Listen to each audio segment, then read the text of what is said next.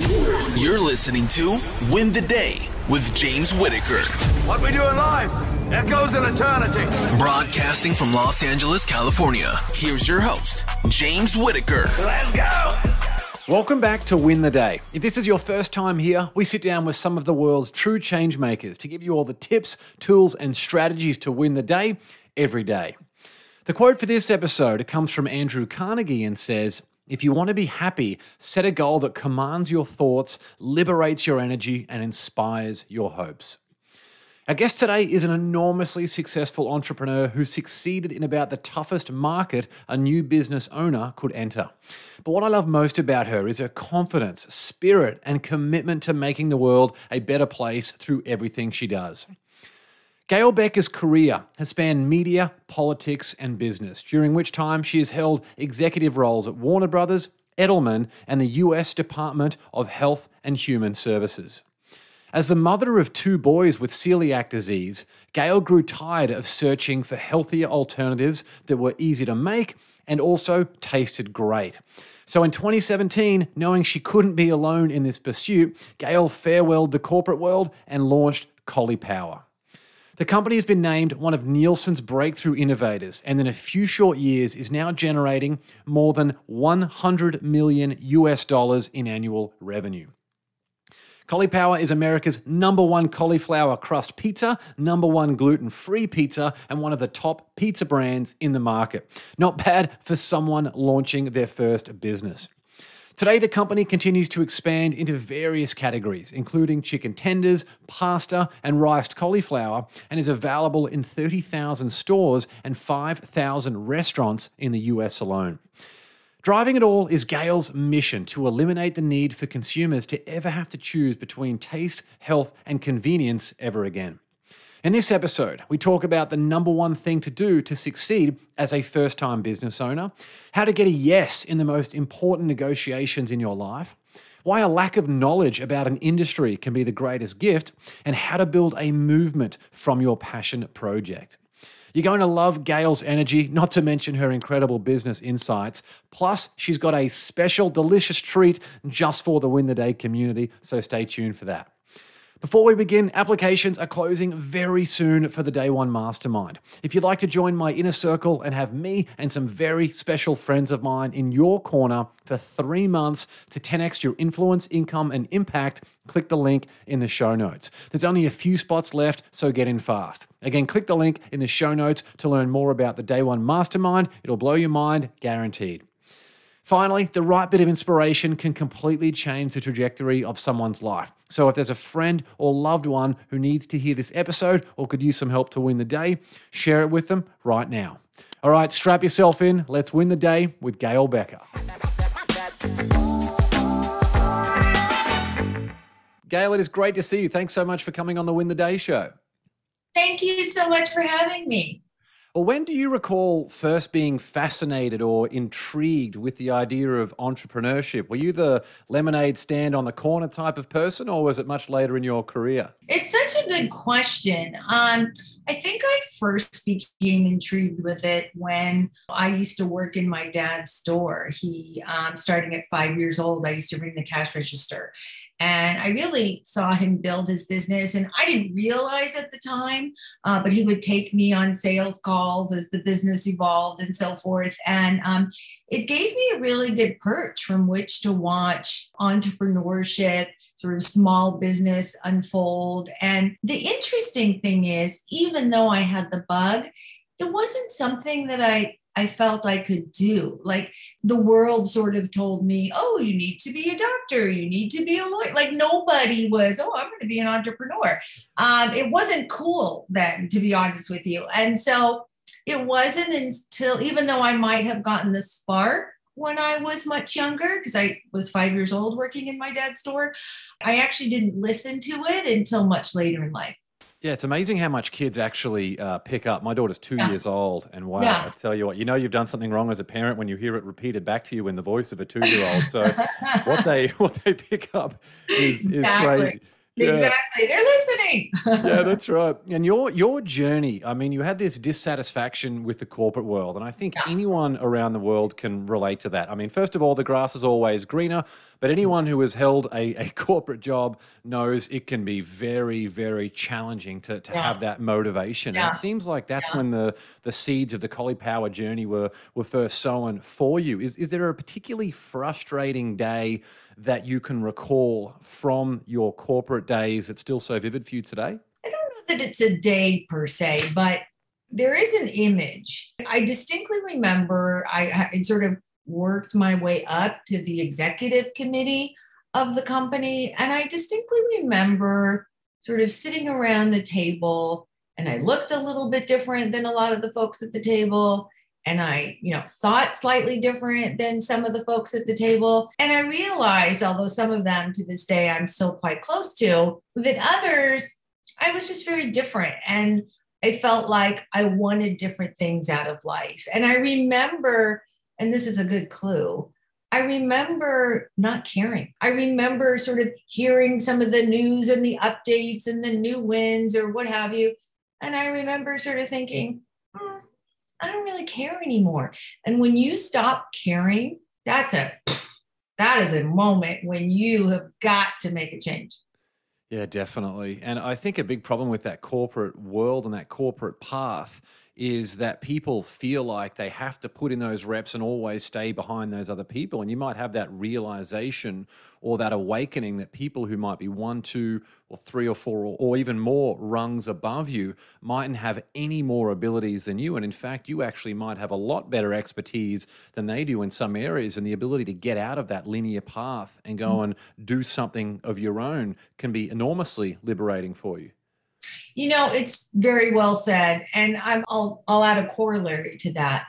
And that is, I felt a bit of pressure because I felt that people were watching, like young women were watching. I worked really hard to get where I was. And I felt like if I sort of chucked it all away, what message was I sending to, other women who were like just starting their climb up the ladder or, along the jigsaw puzzle or what have you.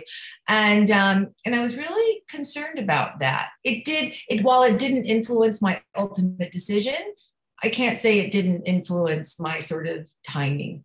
Yeah, and here you are now. You get to inspire a whole new younger generation of women like my daughter and things as well, which is super inspiring. So I'm very happy at least that you had made that decision to go and tread your own path.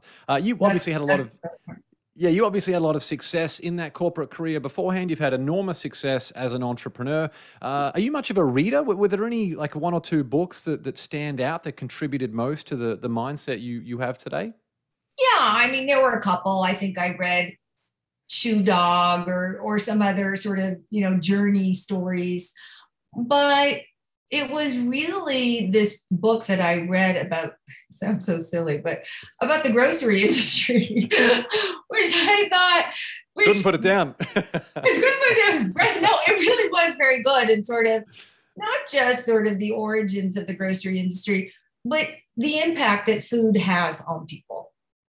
And it was sort of my realization that I could do something that would really make an impact on people's lives, that could really make people's lives better in some way. And it would just sort of talked about the role that food plays in society. And that just really stuck with me. I mean, food played a role in my household starting when I was just a little kid. It was always held a place of great value. My parents are both children of war, and food was not only valuable, but it was the way that you showed someone that you love them. But all these things are little seeds that someone sprinkled along the path that I didn't really see until I got to this end of the path and looked back and thought, oh, this was what I was supposed to do all along. If only someone had told me. Yeah, it's like that Steve Jobs quote. You can never connect the dots looking forward. You can only connect them looking back. Exactly.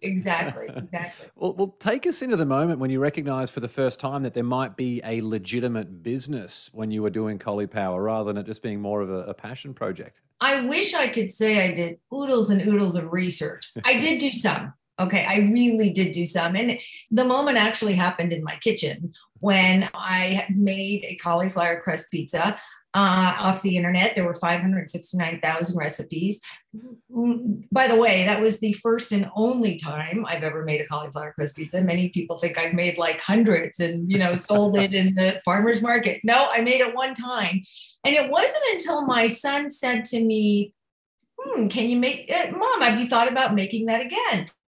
And my visceral reaction was, there's no way, because it took 90 minutes to make a pizza crust after I got home from a full day of work. And it wasn't until then that I started looking for it. And it was like this sort of frustration and like looking online, looking in stores, not being able to find it. And sort of this aha moment when I thought, I can't be the only one that thinks that 90 minutes is too long to make a pizza crust. And that's what started me to do the research and started me saying, you know what? Maybe I'm not the only one. And that's what really started the journey. Oh, it's so good. I love that. And what was your intention when you launched Caulipower? Did you have any metrics that would define success for you? Well, I can tell you none of the metrics are exemplified today. I mean, I suppose, so did I think Caulipower would be as big as it is today? No way. Absolutely not. In fact, one of these days I have to look back to an early business plan because I'm pretty sure that I tried to articulate what some of those metrics might be. And I can tell you I was way off. But I guess in my own mind, I thought, it would be great if I could be self-sufficient, if, I could send my kids to school and pay for everything that they needed. And, help people along the way, really. And those aren't the metrics that you sort of graduate from business school with, but they are the metrics that I used in order to sort of convince me to go on this crazy ride. Yeah, purpose-driven is a bit different to maximizing shareholder value. Both are important, but both serve different purposes. It never ceases, at least in my own life, relationships have been absolutely everything. You were starting this new business. I think one of the biggest challenges for founders in an industry like you were in, and obviously are still in, is that you don't know what you don't know. Were there one or two relationships that were really instrumental to you in having the growth and being able to continue moving forward at a time when perhaps a lot of founders in the food industry might have fallen off? Well, it's interesting. When I started in food and I had zero experience other than I cooked it, bought it, and ate it. I literally knew, and I knew a lot of people, and I worked in business. I was consulting to many large companies. So I did, I was exposed to a number of different fields. I literally knew one person in the food business, one. And it was the day that I started the business when I called her and I put my two sons down at the table because I wanted them to serve as witnesses. And I called her and I said, hey, I have a crazy idea. Do you think that I could do this? And she said, I don't think it's so crazy of an idea. And it was like that immediate validation that was, oh, really?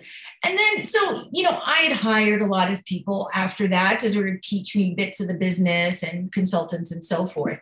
But, there were two people along the way, both buyers at large retailers who were cheering me on, who sort of knew that I was like feeling my way through the dark and would give me tips or, tell me, oh, maybe you should do it like this, or send me an email without copying everyone else so they wouldn't expose my sort of, naivete. And it was amazing. One was named Larry and one was named Mary. So I always say, hail to the Larrys and Marys of the world, because sometimes there's people out there who really are cheering for the David rather than the Goliath. And it became so crystal clear to me, and I'm incredibly grateful to this day.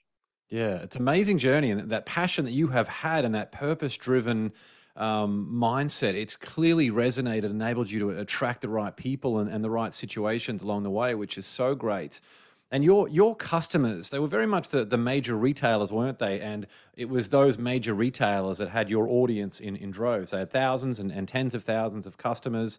So the stakes were super high in any of those conversations with those major retailers. For people who are faced with a situation where one conversation that they're having with someone, their version of a major retailer that could be potentially life-changing for them, is there any tips that you have for people to get closer to a yes in those conversations when it comes to things like negotiations? You know what? It's such a good question. And I'm going to refer back to something that I started with, and that was working at my dad's store, ringing the cash register. And I literally sat on a stool for $20 a day plus lunch. And what I learned there and later drew upon is, my father was a child of war, never even went to high school, let alone college. But he spoke 8 languages and he was masterful at building relationships. And he knew all of his customers by name, and he would build relationships with them, and he would ask how they were, and he would give them free things. And if someone was having a hard time, he wouldn't have them pay for it. And all of these little tiny things that I learned along the way. And even interestingly enough, he used to sell like food. At one point, he sold food to like hotels and restaurants around San Francisco. He would always talk to the cooks, and he would always talk to the bus boys, and and the waiters, and he would always talk to the people who were actually working with the food. And that was really, one of those things that were planted in my brain a long time ago. But, even though they're a big buyer, and even though they may have your future in their hands, they're human. And there's more goodness than bad. And they want someone to build a relationship with, otherwise the job can get pretty tedious, like all of our jobs. So I really tried to just take the time and build relationships and ask them about their lives and, find out about their kids or what was it they like to do outside of work. And, did it make the difference? I don't know. Did it help? Yeah, probably did.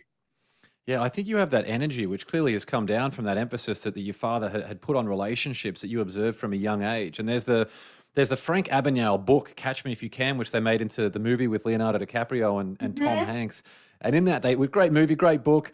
In that, they talk about the reason for fraud, like the number one reason for fraud was human error. There's always humans behind all of that sort of stuff. Yeah. So yeah, even though you might be dealing with a brand like a Whole Foods or Target or whoever it might be, ultimately there is a human behind that. And that is your opportunity, if you're great at relationships, to make people feel like they matter and to get that foot in the door. Exactly.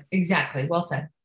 How have you continued to raise the bar as your company has grown from strength to strength? Obviously, a lot of companies can go under if the founder doesn't grow with the business. Have you got like your own goal setting process, or is there anything specific you do to make sure that you're getting out of your comfort zone on a regular basis? Boy, I mean, I'm out of my comfort zone every second, including right now, by the way. I would say that I like to listen and I like to learn. And so I try to create a culture where it's okay to say you don't know something. And it's really good to say you just learned something. And it's really good to help other people learn things. And, I think maybe because of my age, I'm not afraid to say what I don't know, right? I'm the founder, but I don't have to have all the answers. I've hired lots of smart people, much smarter than I in their, various areas of expertise. And, I'd be pretty stupid if I hired such smart people and didn't listen to what they had to say and foster that environment. And so I'm like a sponge. I have been since day one, and I still very much am today. Yeah, Barbara Corcoran, when I interviewed her for my book, Think and Grow Rich, The Legacy, Barbara Corcoran from Shark Tank, and she had mentioned the huge realization for her was when she recognized that you could build an empire off someone else's know-how rather than needing to know everything yourself. Very much that Henry Ford mentality that you can have the row of buttons on the table where you don't need the answer right now, but you can push a button and get the best answer in the world very, very quickly. Exactly. That's right. And anyone who wants to scale an enterprise like you have needs to be able to duplicate their expertise. And I think that was interesting when you mentioned that you'd only made one of those cauliflower pizza crusts before. Clearly, there are other people involved now doing a lot of the legwork. How did you overcome that doing everything yourself mindset that so many solopreneurs get caught up with? So you were able to build a team, you were able to duplicate your expertise, and you could scale your business and obviously enjoy the freedom and benefits from that today. Well, look, I mean, particularly because I was entering a industry that I knew nothing about. I mean, I might as well have entered the copper pipe industry, right? Because I knew nothing about all of the ins and outs of the industry. Although, unlike copper pipes, I love food. I love cooking. I love feeding. And so it wasn't that part of it came fairly naturally. But I hired a lot of people, a lot of consultants, a lot of experts in the field, not even full time, but just to sort of, teach me the ropes, teach me sort of the industry. I hired someone to help me find someone to make frozen pizza at scale. I didn't know how to find a manufacturer. And by the way, it was really hard to find a manufacturer because, here was this crazy woman from California with lots of curly blonde hair who said, oh, I want to make a pizza crust out of cauliflower. Sure. Lots of people turned me down because remember, we created the category. So there was no cauliflower crust. So you could just imagine these manufacturers who've been making frozen pizza the same way, for the past, I don't know how many years. I mean, better California than Texas, maybe. At least they'd be a little bit more accommodating. Well, perhaps I didn't even look in California because for manufacturing, you really want to hit the center of the country because access it's much to both. Cheaper. Yeah, it's much cheaper distribution and shipping. So it was, some of those days they looked at me like I had three eyes. But all's well that ends well. I finally found one, and sort of the rest is history. But I think to be a successful entrepreneur, you have to not be afraid to admit what you don't know and be willing to learn it from others. Yeah, it sounds like it's been the superpower of your entire journey is that awareness of what you don't know and not being egotistical enough to not surround yourself with those people to get the result. Exactly. Which at the end of the day, yeah, exactly. We'll be back with the show shortly. Before we do, I've got a quick question for you. How would your life change if you had me and a handpicked team of high-level entrepreneurs working with you for not 1 month, not 2 months, but 3 months to take your business and brand to the next level? That's right, this February, I'm hosting my signature program, the Day One Mastermind, to help entrepreneurs like you 10x your income, influence, and impact. If you run your own business or are thinking about starting your own business, this will change your life like nothing else. I'll be sharing the exact secrets that have got me featured on more than 600 podcast, radio, and television shows, published in more than 10 languages, and connected with some of the most influential individuals and companies on the planet. Above all, I'll be showing you how to crack the code to scaling your income without scaling your workload. If you want to learn more about the Day One Mastermind and to hear from some of the people who have joined previously, go to thedayone.com, thedayone.com, or click the link in the show notes. And I mentioned a handpicked team of high-level entrepreneurs, but who are they, I hear you ask? These are people like Janine Shepherd, who'll be showing you how she's amassed almost 1 billion views online. She'll also be working with you to personally book, deliver, and leverage a TED Talk of your own. There's Josh Henry Hicks, who has facilitated almost $1 billion in ad spend, helped more than 40 brands get acquired or raise their next round of funding, and worked with some of the most successful disruptor brands in the world. Josh will be showing you how to sell, scale, and stand out on social media. That's just 2 of the special guests, and we've got a bunch more waiting to help you, and their mission is simple: to help you 10x your income, influence, and impact. There's more than $100,000 in value throughout this mastermind, plus some epic bonuses, not to mention unlimited access to me personally for 3 months. You'll even get a chance to be interviewed on my top-rated Win the Day podcast. That's right, the show you're listening to right now, and given a bunch of assets that you can use to grow your brand. And if there's one thing you should know about me, it's that I love going above and beyond. We're even throwing in a special one-on-one game plan session, just you and me, this December, to make sure you can build some momentum before the mastermind officially begins in February and start getting you some big results as soon as possible. So if you're ready to take your business and brand to the next level and want to join my inner circle, there's no better way. Go to thedayone.com or click the link in the show notes. But you better be quick because there's only 12 spots available and applications are closing very soon. One more thing, did I mention the results are guaranteed? That's right, results are guaranteed. For every single person who participates, I personally guarantee massive results, or you can choose to have a full refund, or I'll work with you one-on-one for free until you do. The choice is yours. You won't find a better guarantee than that anywhere on the planet, and you'd never experience growth like you'll experience in the Day One Mastermind. Again, only 12 spots are available and applications are closing soon. Relationships have made all the difference in my life, and I'm excited to give you an express path to achieving everything you want. Go to thedayone.com or click the link in the show notes. You'll be asked a few questions to make sure you're a good fit for the group, and we'll go from there. All right, let's get back into the show. You launched this business in an extremely challenging category, in an extremely competitive space. It seems crazy. This journey is amazing. I'm so proud of you, and I love talking to you and being with you here today, but it is a very, very difficult thing that you have been able to do. Now that you can allow a little bit of retrospection, what's been the most difficult part of that entire business journey? The journey has not gone like this. It's not like there's ups and downs of the journey. Every day is ups and downs, right? Every day something bad happens. Every single day there's a problem, there's an issue.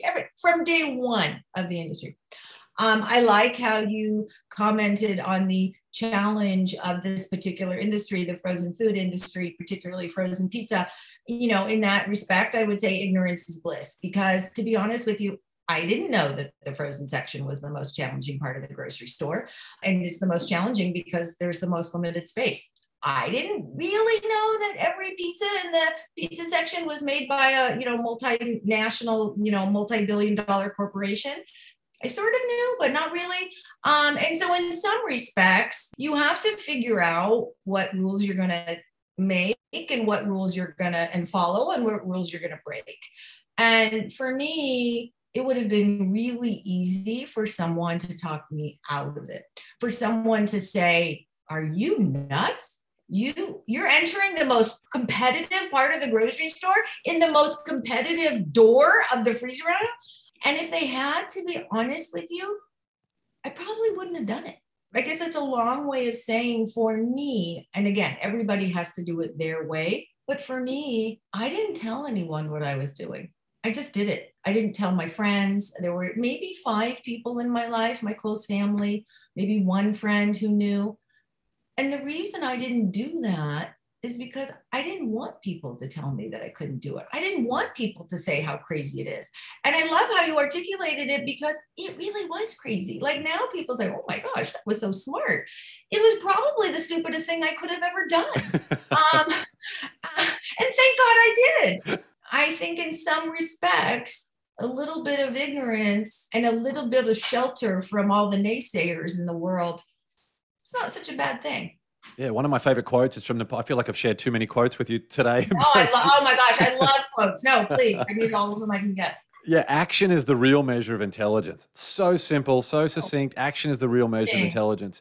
You went out there and you had that action, and actually a massive theme of the Win the Day podcast from the guests who come on, amazing change makers and people doing really cool things, is the gift of beginner's mind. It's almost like the more you know, the more you've been tainted, the more you've been corrupted in it, and it will stop you from taking that necessary action. Whereas having that beginner's mind and not knowing about those things that you can do means that you fail fast, and as a result of that, you have the resourcefulness and the resilience to be able to ultimately make that thing a big success. Oh, I love that. I completely agree with that philosophy. Absolutely. But it's a fine line, right? Because you can't go into it too ignorant. You can't go into it, but execution is like everybody has a great idea.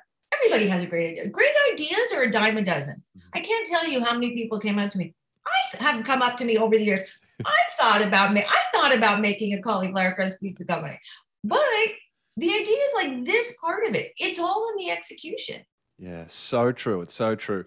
It sounds like you had an interesting part of your journey from the outside looking in. It sounds like you had a lot of industry support along the way. If that was the case, why didn't the big incumbent players, and maybe it was just different parts of the industry who loved you and other parts maybe didn't love you as much, how come those big incumbent players didn't just allocate all their resources to crushing you as soon as they were aware of how big you were starting to get?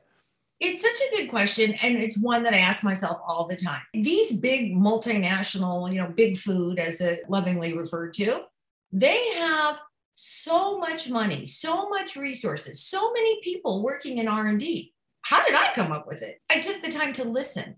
And I think what I listened to is that here were all these people, a lot of women, but people were so frustrated by not finding better for you options in the grocery store that they resorted to spending 90 minutes to making it themselves. And I don't know if the people working in the labs or in R&D or whatever, I don't know if they work through those trials and tribulations. I don't know if they've been a working mom like me who comes home and tries to make dinner in 15.7 minutes. I don't know. But boy, obviously, we were the first. Now, lots of competition has come in. It took them a while to see, oh, is this crazy idea going to take off? And I think it surprised everybody from what I understand. Is this crazy idea going to take off? And then they started coming in droves. 50 different SKUs from 17 different brands, all having a cauliflower crust, several years after us, but all doing it. And some executions being better than others. It's interesting, isn't it? This channeling the competition rather than worrying so much about what they're doing. You can just channel everything into strengthening the customer experience, making sure your product and product range continues to get better and better. On the flip side of that question I asked before, what are you now doing to continue Caulipower going from strength to strength to stop these emerging players like you once were from taking a big bite out of your market share? Well, it's interesting because the competition has really come from two places. It's come from, some startups, as you say, but it's also come from a lot of the big companies who've decided to, enter the fray because they've seen the success of the category. And fortunately for Caulipower, executions have been really bad. And what I think I see a lot of is that a lot of people in the traditional food industry sort of bet against the consumer. They don't think that the consumer is going to know any better. At Caulipower, we bet on the consumer. I know that consumer is going to know better. I know he or she is going to taste the difference. And that's why we put, as I always say in real estate, it's location, location, location. In food, it's taste, taste, taste. And it doesn't matter how healthy you make something, how much better for you make something. If it doesn't taste good, nobody's going to eat it. And I think with some fast followers, people forgot that. And so what happened last year is the category exploded because the retailers thought, oh, I'm just going to bring in all these SKUs and then that'll be incremental and we'll make that much more money. But what they decided is that it was totally cannibalistic. And so now all the SKUs that they brought in, they're now deleting because they just didn't perform. Yeah, I guess a frozen product can't be sitting around Whole Foods forever. Cannot. That space is, really valuable. Yeah, and the innovation that you've had with the company is great. I know that's been a really big focus for you, especially during COVID. And I heard you mention previously what you do. It sits at the intersection of taste, health, and convenience. Obviously, taste being very, very important there. Can you give us a play-by-play of the most successful product innovation that you brought to market, if there's anything that immediately comes to mind? Other than pizza, I take it. Actually, I can. And just to even make it better, it happened by accident, or it happened as a result of a problem. So we used to have a baking mix at Caulipower, and it was out in market for a little bit. It was doing well, and then I heard from one of the ingredient suppliers they couldn't make the ingredient anymore, and I'd have to be off shelf for 6 months, which is like a death knell. And so I made the very hard decision that we were going to discontinue the baking mix. And so as a result, I had a couple of bags, just for posterity sitting around. I couldn't part with them. So one night I was sort of playing around with it. I took some chicken, I coated it in the baking mix, and then I air fried it because I don't like to fry food. So I air fried it and I served it to my family and they loved it. And they had no idea what they were eating. And so that was how our chicken tenders were born. And our chicken tenders are actually wildly successful. They're our number 2 product after pizza. And it was really born on a fail. So, sometimes even the failure's a wonderful success.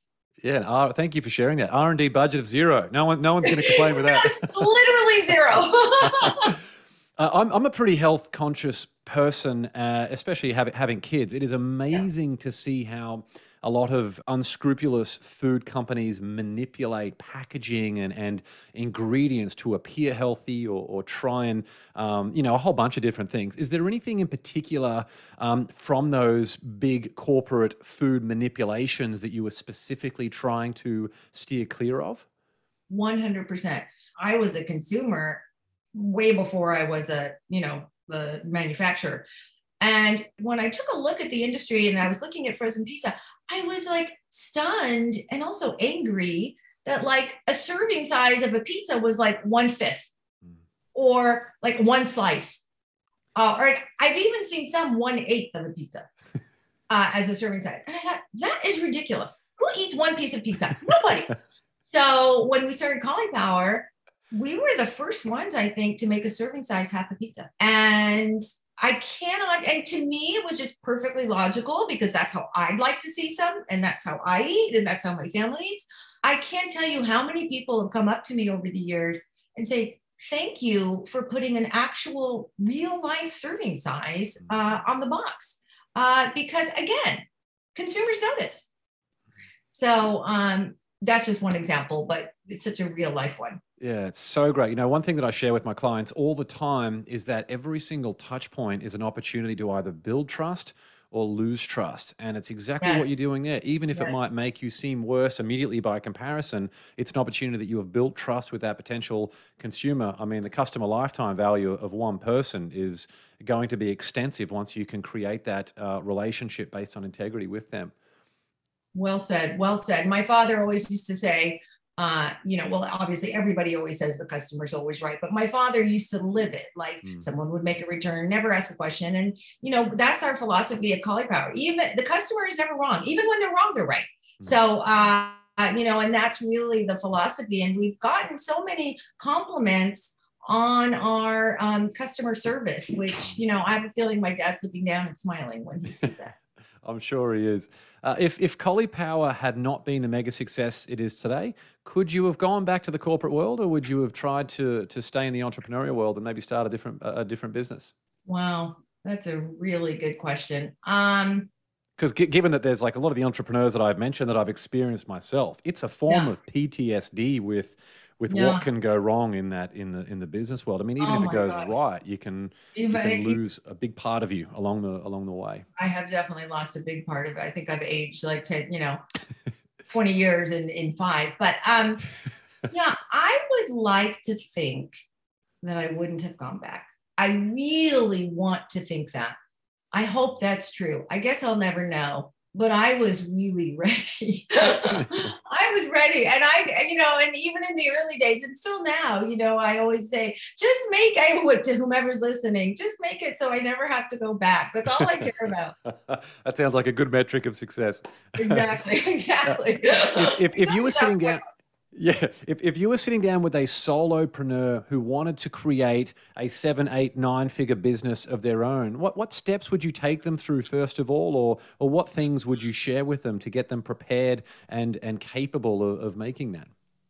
Well, I would say, obviously know the market, know the industry, get expert help. Even if, I just paid people by the hour, literally, and I hired one guy to take me in the grocery store and show me just how things arrive at the shelf, because I had no idea. Beg, borrow, and steal your way to get information. And, and I did a lot of bartering, right? I bartered everything I had.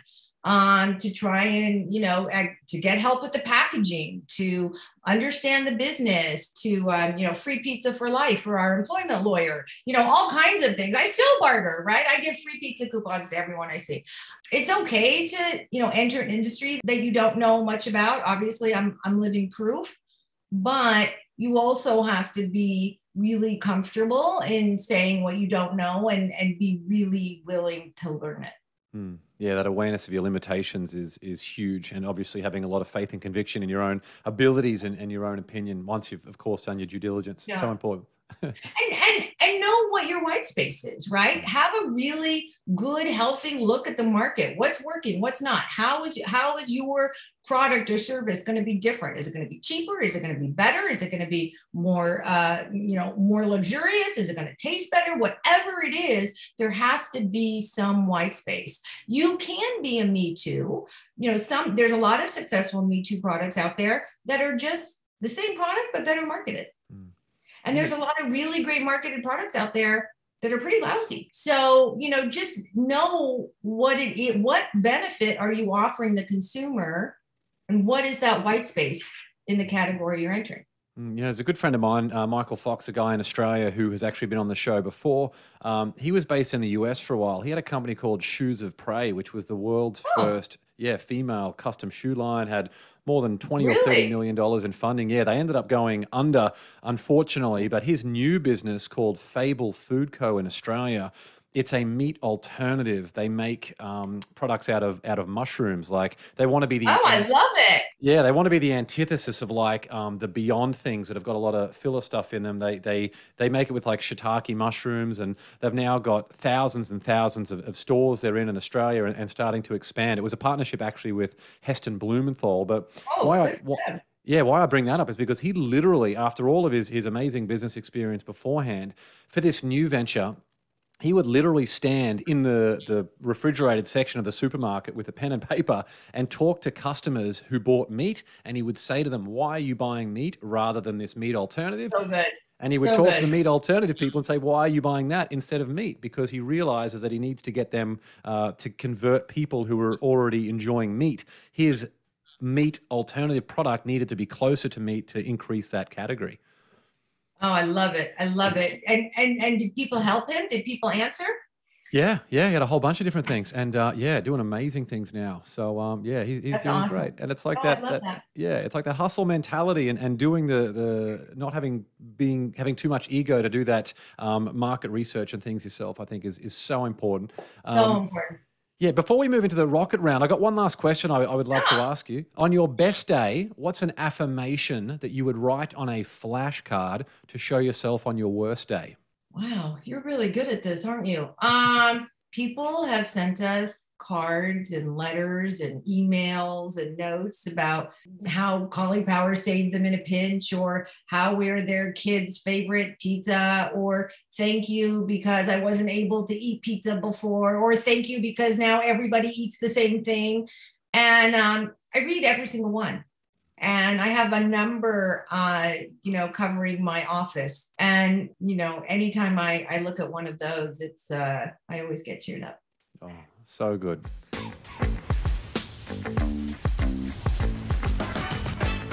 Well, let's now move into the Win the Day Rocket Round. 10 questions for some quick answers. You ready for this one, Gail? Okay, quick. Okay, got it. Number one, what quote inspires you the most? Okay, well, this is hard because I have two. And it was one that I discovered along the way. The other one has always been a favorite, but this one's one I discovered along the way. And it's by Paul Coelho. And it says, can I read it here? Yeah, absolutely. It says, maybe the journey isn't so much about becoming anything. Maybe it's about unbecoming everything that isn't really you, so that you can be who you were meant to be in the first place. Oh, that's good. Mic drop. We don't even have to do the rest, right? That's right. We can just leave that. Isn't that good though? It is about especially if you're of a certain age. Like I don't have to be all those things that I thought I had to be. I can unbecome them and really be who I was meant to be. I think anyone who's a parent particularly will really resonate with that. You look at kids who were born without these limitations, and they'll do anything and everything. That's such a great one. Exactly. Oh, good. Yeah. Number two, morning coffee or evening wine? Do I have to choose? No, both is a very common answer. Because I believe strongly in both. Me too. Number three, what's one bit of advice you would give your 18-year-old self? Don't wait for a sign. Number four. I spent too much of my life waiting. Yeah, don't wait for a sign. Yeah, that's great. Number four, what book do you gift the most? When bad things happen to good people. Number five, was there a vulnerability you once hid within that became your superpower? When I was little, I had a very bad stuttering problem. Of course, I tried to hide it, but of course it was very hard to hide. And I worked really, really hard to get rid of it. And my mother helped me, over the years. And now I feel, I love speaking to people. I love, speaking to large groups of people. So I think that's a pretty good example. Oh, it's so good. Number 6, what's one thing you've learned about failure? It is the best darn teacher out there. It certainly is. Number 7, if you could sit on a park bench and have a conversation with someone alive or dead, who would it be? Elie Wiesel. Number 8, what tool or resource best helps you run your life or your business? I'd probably say, what I would say? I'd say social media, actually, because I do read every single comment that people make. I get a lot of direct messages from people. And I really feel like one of the reasons why Caulipower has been successful is because we listen to our consumers and they're very generous in their thoughts. And the company wouldn't be what it is today without that listening tool. Yeah. If you're listening, go and connect with Caulipower on the socials. Share the love. Gail's going to read it personally, so it's a great way of connecting with her and sharing that love. Number 9, share one thing on your bucket list. Living in New York City. Number 10, final question. What's one thing you do to win the day? Talk to my kids. It's a good reminder that as hard as work is sometimes, it's not everything. Yeah. You got to remember what you're doing all the work for. Yeah. Yeah, so true. And because you're an amazing human, Gail, I believe you have a special treat for everyone listening today.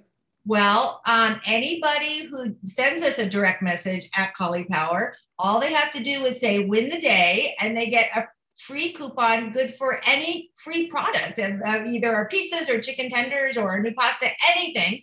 All you have to do is send a note to at Caulipower and just say win the day. How good is that? Thank you very much, Gail. That sounds amazing. If you'd like to learn more about Caulipower, you can connect with them on Instagram, Facebook, and Twitter at Caulipower. Visit their website, eatcaulipower.com, and spread the word at your favorite supermarkets and restaurants. If you can't get there, if you're one of the few places that don't have their amazing products available right now in your region. Again, all of that and more will be linked in the show notes. Gail, so great to see you. Thanks for coming on the Win the Day show. So nice to be with you. Thank you so much. I hope you enjoyed that interview with Gail. I mean, wow, what an incredible woman. As you heard, our guests love to hear positive feedback no matter where they're at in their careers. So share a comment on the YouTube version of this episode with your favorite takeaway from the show so Gail knows she made a difference in your life today. Applications are closing very soon for the Day One Mastermind. If you own a business or are thinking about starting a business and want me and some very special friends in your corner for 3 months, click the link in the show notes. You don't want to miss this one. That's the Day One Mastermind. And if you're new to the Win the Day show, hit the subscribe button so you can get access to awesome episodes like this one as soon as they are released. We're available on Apple Podcasts, Spotify, YouTube, Amazon, and wherever you listen to podcasts.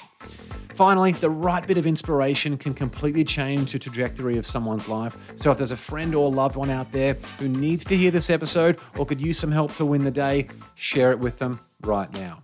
That's all for this episode. Get out there and win the day, and that might start with a delicious Cauliflower pizza. Until next time, onwards and upwards, always.